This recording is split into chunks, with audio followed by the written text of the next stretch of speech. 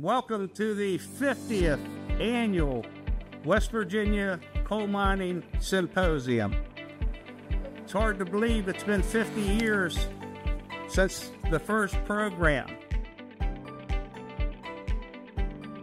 For all I know in life, I owe my life in one way or another to coal.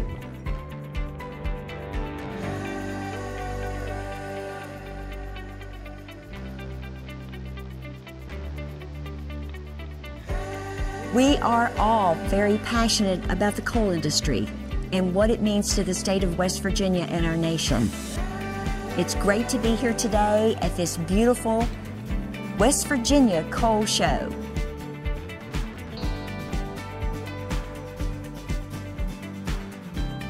We have regulators here. We have national experts in various topics. There's a whole menu of timely subject matter being reviewed and discussed.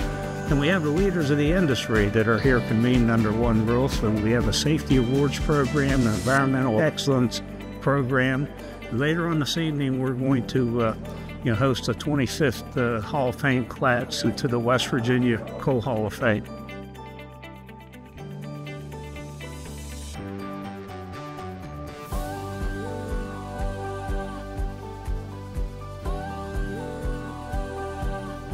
And coal has been my entire life. I've done it for 43 years.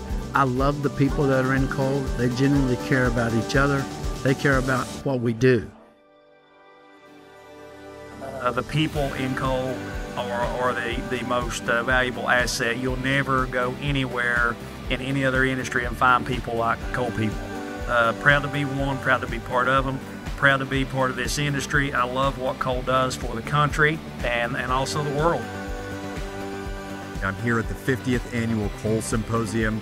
I am so proud to be a friend of coal, and my entire time in public service, I've committed myself to ensuring the success of this industry, because this industry has ensured the success of West Virginia and this great country.